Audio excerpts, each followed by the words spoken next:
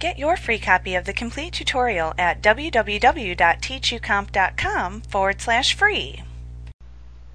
If you'd like to set the alignment of all the text in a placeholder or text box, make sure it's in object mode first,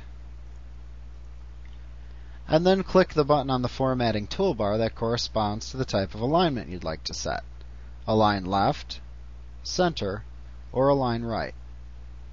You could also choose Format and Alignment from the menu bar, and then select the type of alignment you prefer from the list available.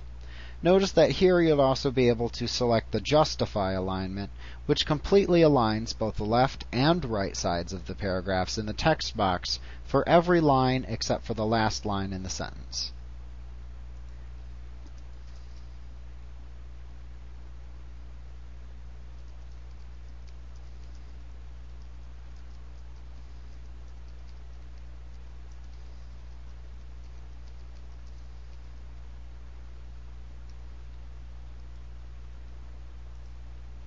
So you can get an idea of how the Justify alignment looks.